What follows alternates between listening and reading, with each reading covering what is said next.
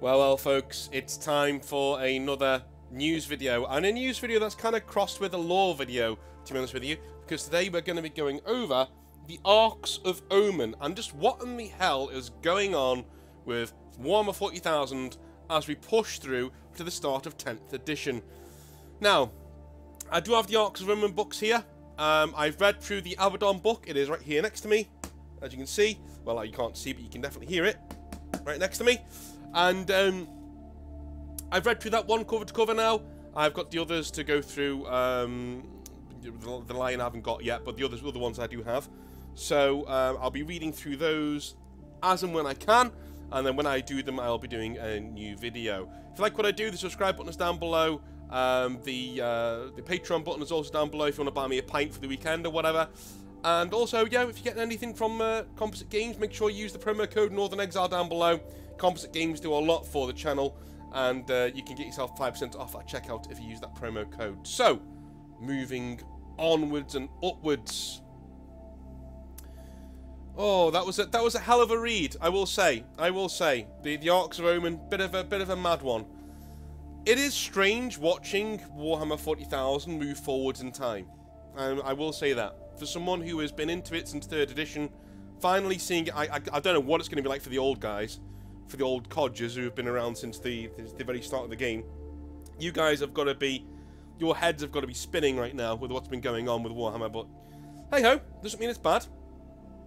So, this video is going to be split into two parts. The first part is, I'm going to explain what happens in the book very briefly, and then we're going to get into the more interesting part, because I'd like you to read the book on your own, if you can, or at least go and watch a YouTuber who is more dedicated to the actual lore as it is now than I am.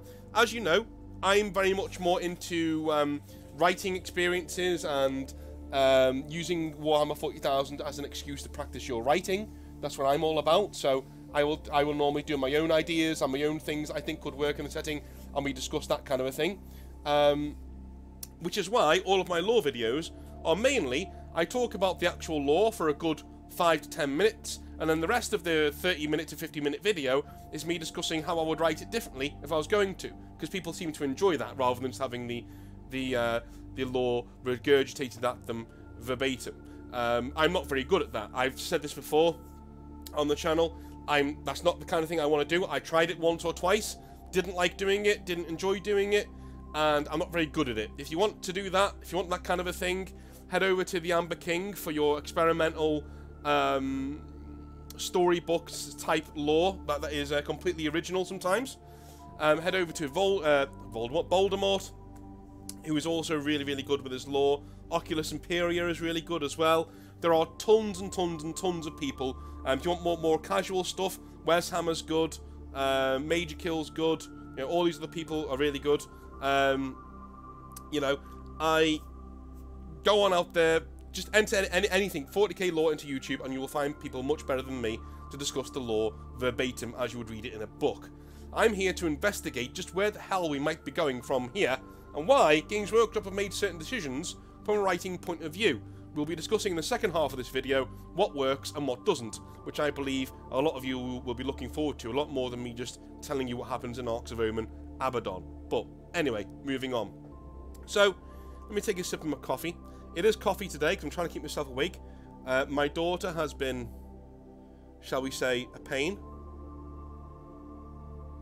So, poor girl, she can't adjudicate when she's sick or not, to be fair. But yeah, 2 hours sleep today, so busting on through, trying to record this and make sure that I'm as coherent as possible. So, what is happening in Arks of Omen Abaddon? Well, not first and foremost, Vashtor. The character that we've all heard so much about coming forwards in Warhammer 40,000, one of the first new guys, totally new guys, to be introduced to the hobby in quite some time. He is a character who really works within the setting, and I'll get into that a little bit later on. That sounds vague, but I will get into a lot more detail later on. He is the Lord of Soul Engines, like Soul Grinders and other things like that. He is the arms dealer of Chaos, and a guy who generally wants to be a match for the Chaos Gods themselves. The Arks of Omen are space hulks dragged from the warp by Vashtor to be linked and then serve as Abaddon the Despoiler's gifts to his minions.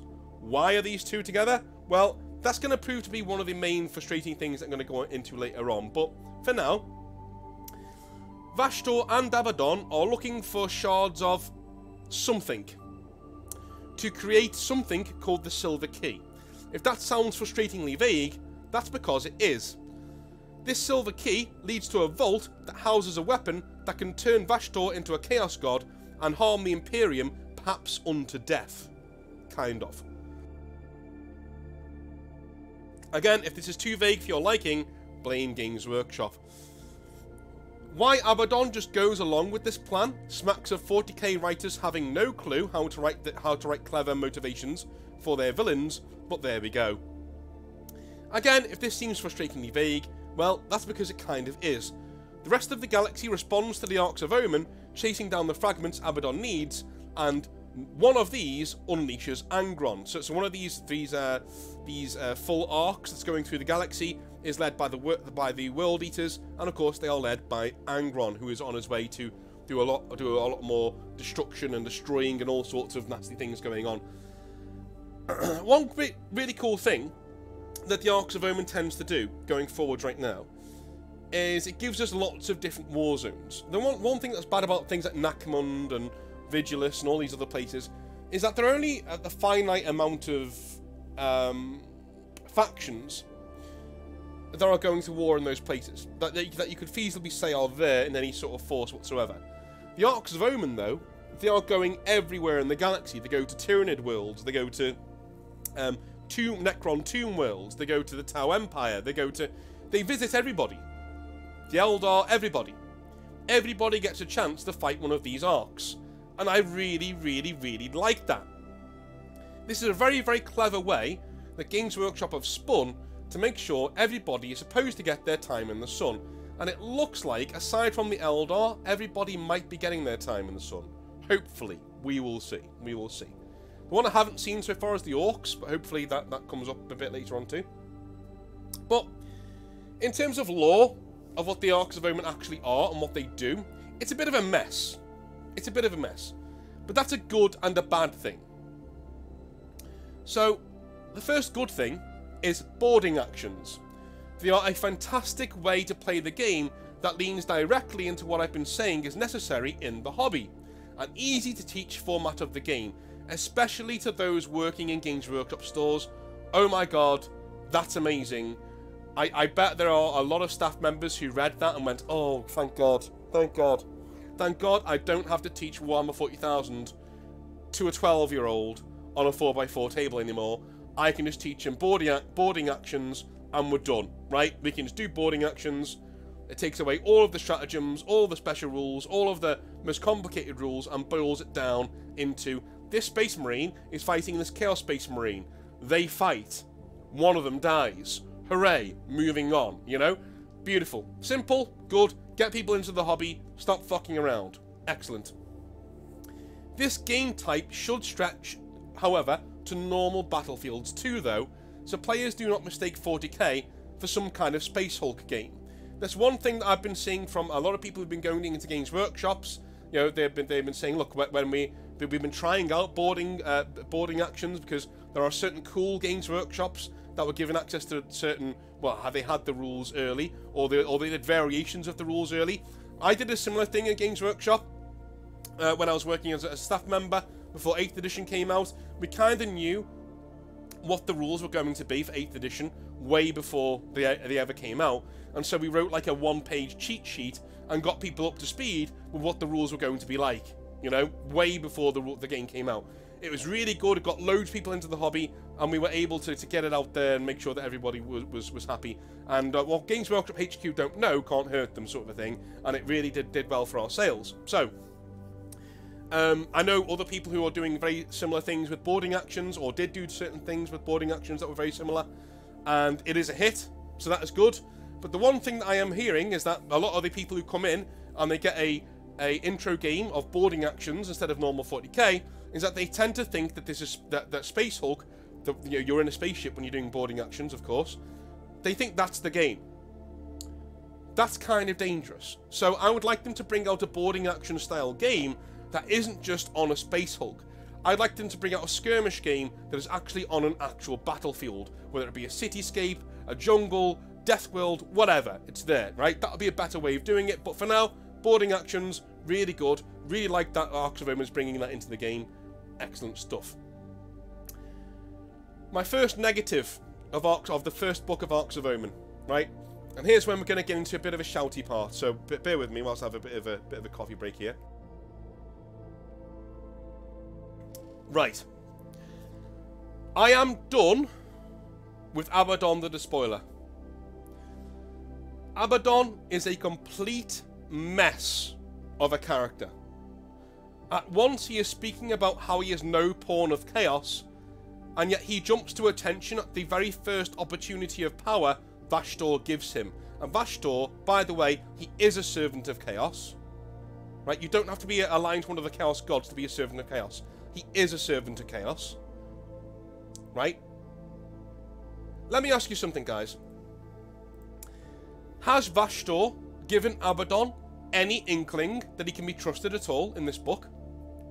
Does Abaddon really think that when Vashtor finally has whatever vague power is in the vault, that he will not just turn on him immediately or attempt to corrupt him to his side? Abaddon is an absolute moron of the highest order and is probably the most ridiculously stupid villain in any piece of media ever. I am not joking. I am not joking.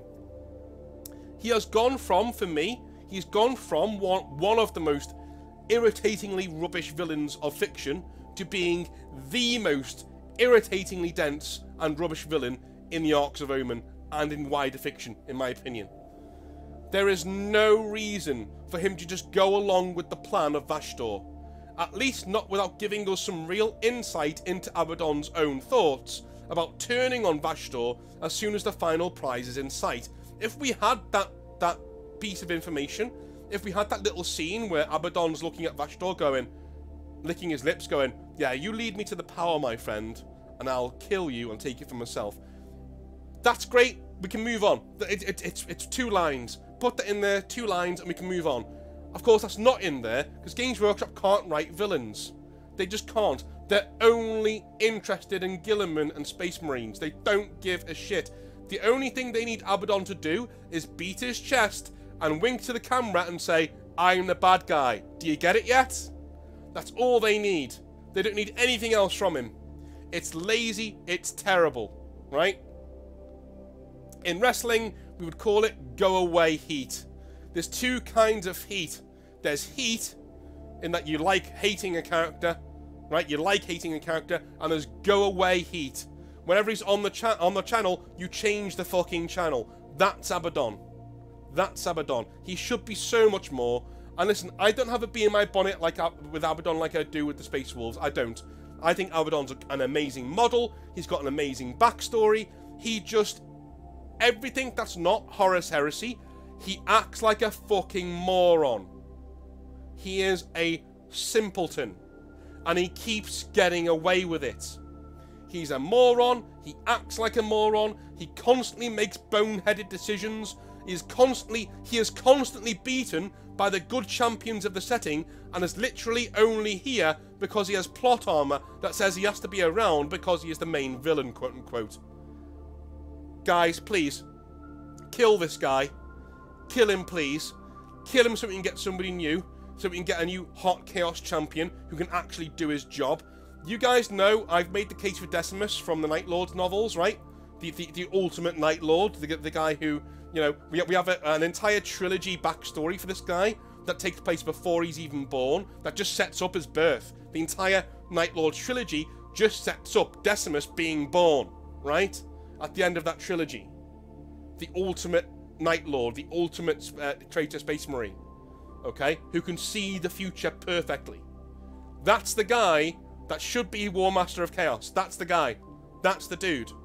You cannot convince me otherwise. Aaron Dembski-Bowden loves Chaos. I know for a fact. I don't know for a fact, but I'm as close, as sure as I can be, that he wrote the Night Lord's trilogy, right, as a fuck you to Abaddon, because Abaddon is in that novel, and he looks like a bitch compared to Talos, right? And Talos sets up Decimus coming into the story at the end. Decimus being like this ultramarine who, sorry, not ultramarine, but you know what I mean. This amazing Night Lord who's going to unify the Legion once again. You know he was setting that up, and you know he's been waiting there, sitting on his hands, thinking, Games Workshop, let me write about this guy, because I'll make him into the new War Master of Chaos. It's all set up for him. But no, we're stuck with this fucking imbecile. Oh. The Imperium is still alive, guys. It should not be alive. It was breaking before the Great Rift, and now after the Great Rift, this clueless fucking idiot is still no closer to victory than he was before. Get rid of him. Get Abaddon in the sea. He is a complete insult to the glory that is chaos in all things. Thank you. Alright, I'm done. I'm done. He is a moron. He is an absolute... Like, trusting Vashdor is probably the single dumbest thing I've ever seen a character do in 40k. And that's saying a lot. Like, listen, would you trust this guy? Well, look at the screen. If you're cooking something right now, or you're at work, stop what you're doing, look at the screen. Would you trust this guy? This guy goes, I'd like to give you some power if you will help me get some power. I'll make sure you get it. You can have it. Right, he says that to you. Do you trust him? I'll definitely give it to you. You can have the power. No. Because you're not a fucking imbecile, that's why. Right? I'm done with him. Get him gone. Gone. Thank you. Right? Okay. So, moving the 40k setting forwards is a good thing. This is my next good point about the Arks of Omen so far, and especially in Book 1. Especially if we are actually starting to use dates again to populate the galaxy with cool events going forwards. I'm a historian, I like dates. It's one of the main things I like about 40k, as in before the in the 41st millennium. Also, we got dates, 998, M41, things like that. Using Space Hulks in the way that they are used in the Abaddon book of Arks of Omen in this way is also great and gives new meaning to one of 40k's oldest actual concepts. One of the first concepts of 40k was the Space Hulks. One of the very first things that was muted as being a thing in 40k, being separate from the actual bog standard lore, was a Space Hulk and what it was and how it acted, right?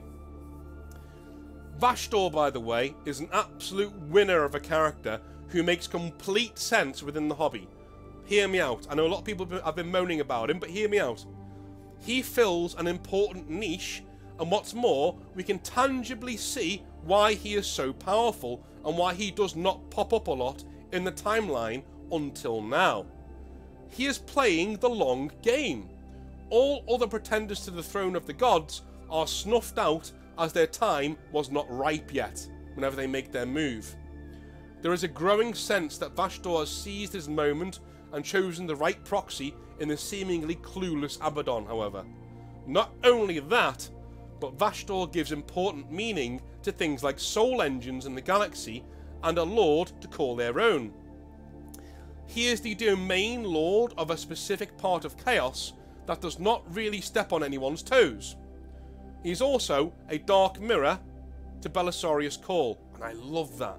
Really good writing. Well done, Games Workshop. One of the main drawbacks to Vashdor, when hearing about him for the first time, is that he will just be another powerful demon. That's what I thought, anyway. And we have plenty of those already. Skarbrand, Bael'Akor, right? He is actually, however, a being who is more than capable of challenging the gods, as he is not a mere demon like Bael'Akor or Skarbrand, or an ascended champion. He represents an idea and sphere all of his own, and that is innovation run amok. Okay? It's what happens to Belisarius' Call if he ever goes mental and falls to chaos. This is the kind of thing he would turn into. Each chaos god has their own power base in the warp. It is easy to see the absolute havoc Vashdor could cause to people like the Admech going forwards, and I like that a lot. He has a lot of danger about him. Also, his model, by the way, is an absolute fucking banger. Look at this shit. I love it. He looks like some sort of sage. Not everybody needs to be sweeping or in like a metal pose. He looks like like some guy who's just gonna make you a toaster that will sort of rip your face off, but as soon as it looks at you. Love it. I can see myself getting impaled on my hand, getting impaled on his spines there, and on his back, but you know, on his wings, but no bother. I like him because he doesn't tread on any of the Chaos Gods' toes. He's not one of their demons. He's not a demon of Chaos Undivided. He has his own sphere of influence within the warp, right? And one that isn't really touched by any of the other Chaos Gods. That's what makes him powerful, and that's what gives him the right to claim godhood eventually. And I hope he does. I hope he does. I hope his model becomes like an avatar of who he eventually becomes. We need 40k Nagash. Make this guy 40k Nagash. Anyway, the final negative that I want to go over before I close out the video, because I've been rambling on a little bit of a while now. The vagueness of this story so far, the Abaddon Book 1, is beyond irritating. And whilst, yes, the bad guys should not share their plans with the audience straight away, we should at least have an inkling of what is being fought over and why. If we don't, then guys, there are no stakes. And if there are no stakes, why should we care? Why should we buy the next book? You're not like me. I have to buy these books to cover my channel. You don't. Right? I have to say, reading this book, I can't recommend it to any hobbyist who is looking to know what the hell is going on in Warhammer 40,000, right? Not at least until I read the next book. Once I've read the next book, and the book after that, out of the 4, once I read the first 3, then I can probably come back, and I probably will come back to Arks of Omen and Abaddon and say, yeah, buy that book, it leads into some good stuff, right? But right now, after reading this book, it's vague, it's irritating, and there's some cool lore in there, don't get me wrong, but the central premise of the entire thing, the Silver Key, and what the fuck is in that vault that Vashdor is looking for, there's nothing wrong with not telling us exactly what's in it, but keeping it so vague robs the actual story of any sense and propulsion. What are we even fighting over? You tell us that the Imperium started to notice a pattern in the attacks of the Arks of Omen. What pattern is it then? What are we looking at? What's happening? Where are they going? Where's the vault? What's in it? What do you think's in it? Is anyone even guessing what's going on? Like, it's a weak start. If this was a novel, right? If this was a 3-part novel, and this was the first opening act, I wouldn't be tearing it to shreds, but I'd be going back to the author and saying, listen, I love this genre, and I'm not confused, right? I kind of get what's going on, but I don't care. I don't care because you've not told me why I should. You've not told me why I should. You've told me that in this vault there is something that could make Vashdor a god and bring the Imperium some major harm. I mean, the Black Legion could give the Imperium major harm. Baelacor could give the Imperium major harm. Fucking Angron could give the Imperium major harm, and he's already out there kicking ass. What is it? What is it? What are we looking at? What are we looking at here? Give us a clue. Give us a hint. The central thesis of your entire story at the moment, after Abaddon, Book 1, doesn't fucking work. It doesn't work. Right?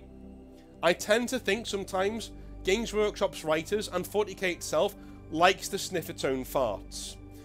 I do think, especially with the Horus Heresy books, Mac from Outer Circle will tell you, we've had this conversation several times, right? There are certain books in the Horus Heresy that are so full of meaningless adjectives, because they're trying to make the story far bigger than what it actually is, then it gets irritating to the reader. You start reading it thinking, dude, you're not this clever. Stop using big words that you don't know what they mean. Stop it. I swear to God, sometimes in the Horus Heresy, some words, some adjectives are just made up. Right? Part of my living is looking over books, looking over novels, proofreading, essays and novels. There are certain words in the Horus Heresy book series that I'm 99% sure are just fucking made up. They don't exist. Right? They don't exist. And every one of the writers does it. Every single one of them does it. And it's always when they're describing some sort of massive battle in space or some sort of, you know, dealing with the Emperor or whatever. It gets irritating. Because you think that they think that they're smarter than you. And that's not a good feeling to have when you're reading a book. Alright? Let alone something as dense as 40k. Or 30k at the time. Okay? I'm getting this sense with the Abaddon book of Arks of Omen sometimes. I really am. And that's a shame. That's a real shame. Anyway, what do you think of book 1? Let me know in the comment section down below. Did you enjoy it? Are you enjoying the lore so far? Have I been too harsh in it? Am I going to be very happy with the next books? I'm going to read the next one over the weekend, and I'll have another video for you on Tuesday or Wednesday next week on the Arks of Omen as we move forwards. Sorry this one took a bit of a time, but I needed to wait for the book to get here so I could read it, and I didn't want to do it. I didn't want to cover this. It's a big monumentous thing. I didn't want to cover it without reading it myself. So, love you all. I will speak to you tomorrow for some more Hobby Nightmares. Have a wonderful rest of your day. See you soon. Bye.